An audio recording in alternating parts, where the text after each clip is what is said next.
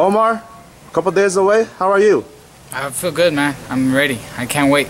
They went pretty good. You know, there was a lot of changes and there was a lot of adapting, but I feel like overall it was better than expected. You used to train with Joel Diaz. Now your fighters train you. Why made the change? It was mainly a family thing, you know.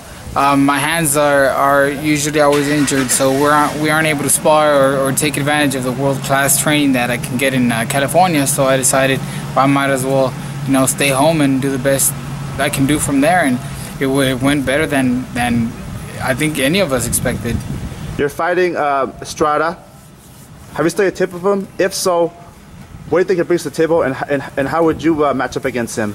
I think it's a great matchup for me because he fits perfectly with my style, which is an offensive-minded style.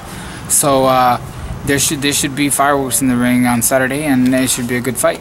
Does it bother you that Estrada will have Marquez in his corner on Saturday? No, not at all. I'm not fighting Marquez. I'm fighting Estrada. There's not really much.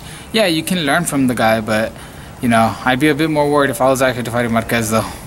I read some comments on a few boxing sources saying that you lost your last fight against Jerry Belmontes. What's your reaction to that?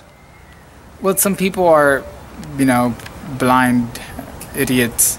But you know, other than that, I stick to the opinions that actually mattered, which is the judges. I mean, they know what they're doing. They get trained to do what they do, and they saw me win the fight. And not only that, but I think mostly everyone else saw me winning the fight. So, you know, haters are gonna hate. Speaking about these two fights that are coming up next month, you got Floyd Mayweather fighting Marquez-Maidana the second time. Who are you going for that fight? Well, I'm going for Maidana, but I know Mayweather is not gonna fight the same fight he did last time, because last time he did more standing around. I think he's gonna completely outbox him this time. And then one fight in November 22nd, you got Manny Pacquiao will be defending his WBO welterweight title against Pacquiao-Algieri. What's your prediction for that fight? It just depends on how Pacquiao looks. He's very unpredictable going into the ring, and if we see a good Pacquiao, I think we can see a knockout. Okay, Omar, thank you so much, and good luck on August 16th. Yes, sir. Thank you.